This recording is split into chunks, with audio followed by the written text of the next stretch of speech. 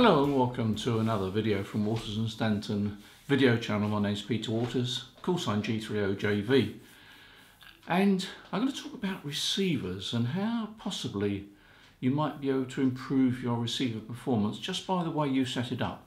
Now, if you're an old timer, then probably you know a lot of this or all of it.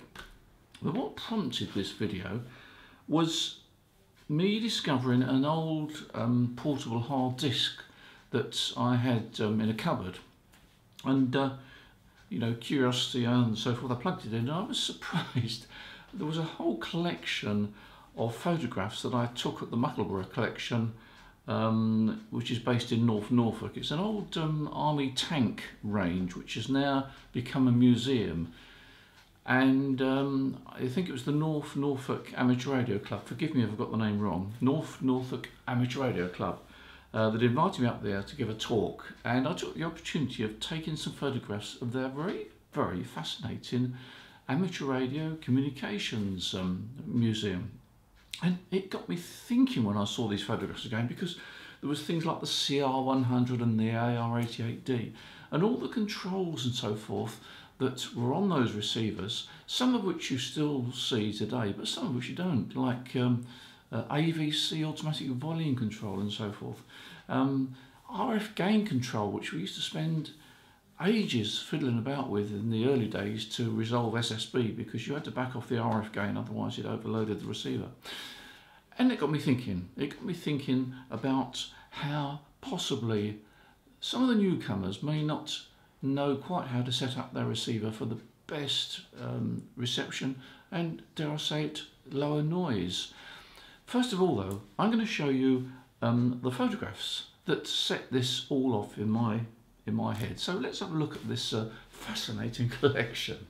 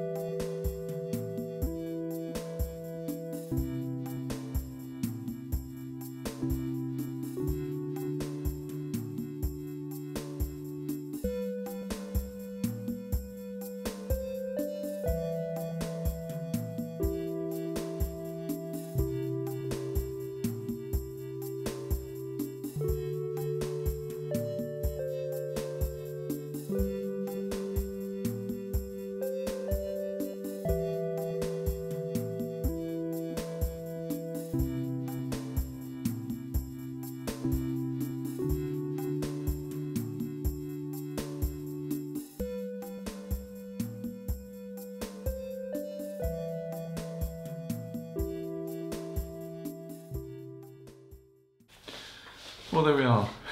Quite an interesting range of equipment. There was another control on one of those receivers saying aerial trimmer, which is another thing that you don't see these days. Anyway, the modern transceiver or the modern receiver has great performance, but there's ways that you can improve the performance, and if you're a newcomer, maybe some of these things you haven't realised. So I'm going to cover those points, and hopefully it will enable you to adjust your receiver for better reception. Now, I did do a video very recently showing you how you could actually improve the reception simply by projecting the sound from the speaker forward. Let's just take a look at one of the clips there. Come round. We've visited many airports, but they quite often do low passes, 27 or 9 on at Staverton as part of their... So you see, just by putting your hand behind the speaker, you can project the audio forwards, and that makes quite a big difference. So I'm not suggesting you keep your hand there all the time, but any objects you can put behind there to reflect the sound forward is going to be beneficial. Now, the RF gain control is an interesting control because it's one of the controls on the receiver that many operators just leave set to full clockwise position, or this maximum RF gain, but it is put there for a reason. And you know, all of us suffer with noise level of various degrees on the radio. Sometimes it's S5, sometimes it's S7, and it will vary from band to band. Now, if you have your RF gain control fully clockwise, in other words maximum gain, it's rather pointless because you don't need it that far forward. Now, if you look on the screen now, I'm going to show you, if you rotate the RF gain control backwards, anti-clockwise, you'll see the S meter rise.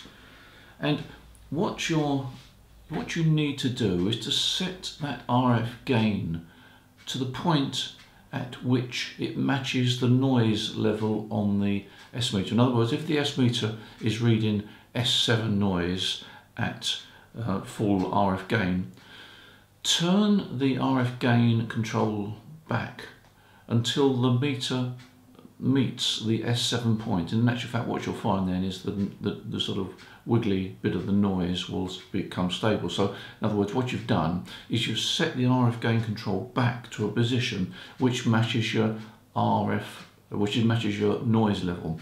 So then you have reduced the noise level that you'll hear in between syllables or transmissions of stations, because you don't want is this continual sort of background noise coming up, back, forwards. Turn the RF gain control back. And in fact, what you can do is you can use the RF gain control more as a volume control.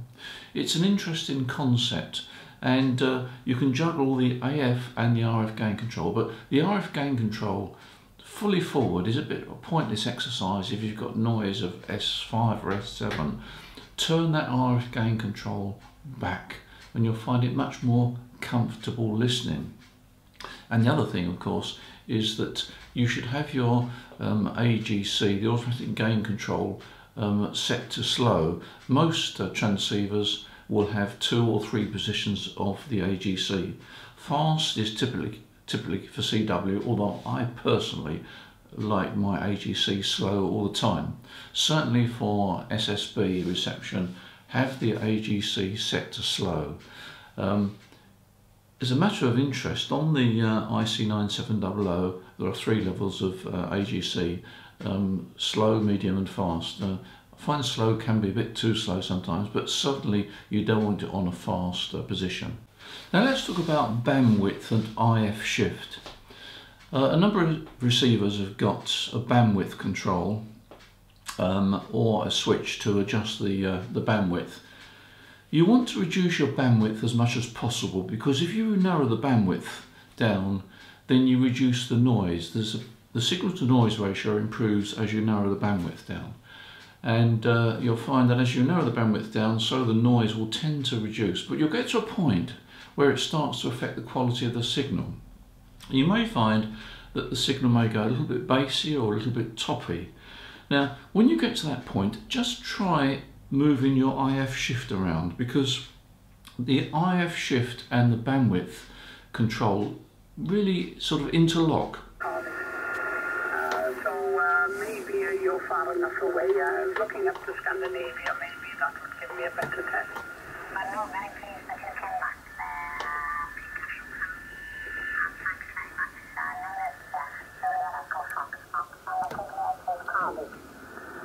That's very important next time, but you're fine. 9 plus actually, no problem at all. If you find that as you narrow the bandwidth down, the signal's bassy, then you move the IF shift, and likewise if it gets treble, you move the IF shift, and you will find those 2 controls interlock, and you probably find that you get quite a significant improvement in reception by juggling those 2 controls together. Now let's talk about the preamp switch or button on the receiver and the attenuator switch. The preamp is designed to improve reception of weak signals. If you're operating on the 80 metre, 160 metre, 40 metre or even the 20 metre band, it's highly unlikely that you want the preamp switched in, because all the preamp is doing is amplifying everything. And if, for example, you've got a fairly noisy band anyway, there's no point in putting a preamp in. The bands that might benefit from a preamp would be 10 metres, maybe 12 metres, possibly 15 metres, or on occasions when you're using a short antenna and you need that extra gain. But if you're using a main antenna on your transceiver or receiver, it's highly unlikely you want the preamp other than on 10 or 15 metres. I'm talking about HF now, of course. On the VHF and UHF it may be beneficial. So make sure that preamp is turned off unless you really need it. And likewise the attenuator. Now if you've got a reasonable size antenna on 160, 80 and 40, you probably find that if you push the attenuator in, you'll reduce the noise. It works in parallel really with the RF gain control. So if you've got a lot of noise, if you've got S7 noise, then push the attenuator in and get that noise down to S5, because there's no point in having a lot of front end gain. It doesn't do any good at all. In fact, it can degrade the performance of the receiver. Now, another control on the transceiver may be noise reduction. That's becoming a popular thing now, DSP, digital signal processing, noise reduction. Noise reduction does what it says on the label. It reduces noise. So if you've got you're listening to a sideband signal, for example, and there's quite a lot of noise, maybe that's SSB signal is a few dB of noise. If you press that noise reduction button, you'll probably find that the noise will start to drop away and you'll be able to hear the signal better. But the noise reduction is not capable of recovering signals that are below noise level. It's a noise reduction, but it can't remove noise when there is no signal there. It's basically what it does, it differentiates between the wanted audio signal and the noise. But once that audio signal, in other words the SSB signal, sinks below the noise, you will find that noise reduction won't recover it. Noise reduction is really a comfort control. It makes the signal sound better. Well, I say better. It makes the signal more intelligible when there's a lot of noise, but it will also degrade the quality of the signal somewhat. You'll get sort of like warbling, or if somebody's talking underwater, or a bit of echo. Each noise reduction program tends to have its own little artifacts, but nevertheless it is useful, but it won't recover signals which are below the noise. Now, one of the inquiries we frequently get is, I've got a lot of noise, how do I get rid of the noise in my receiver or my transceiver?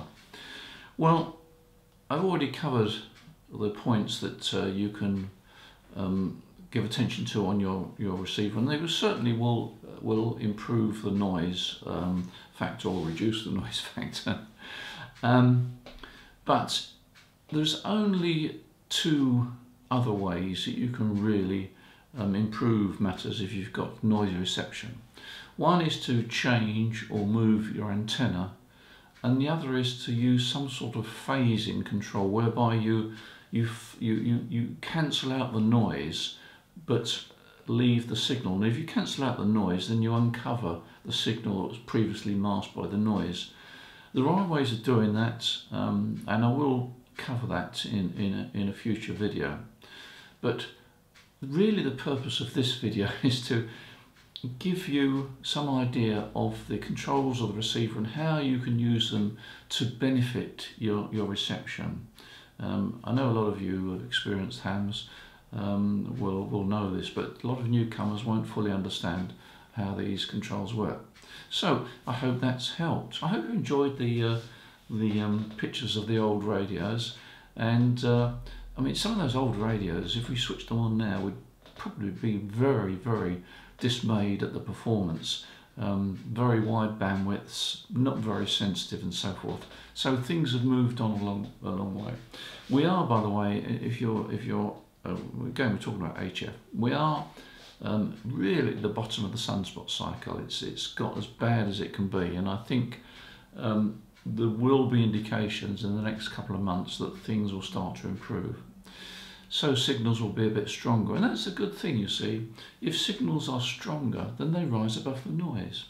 So some of the noise problems that you've got at the moment are really because signals are quite weak at times and the noise wins. But as we get up the sunspot cycle, then maybe the signals will win over the noise.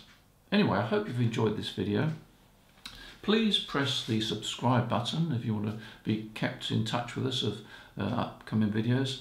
Do appreciate you watching this video, and there's some more interesting ones coming along. So until then, keep safe, enjoy your ham radio, take care, see you soon.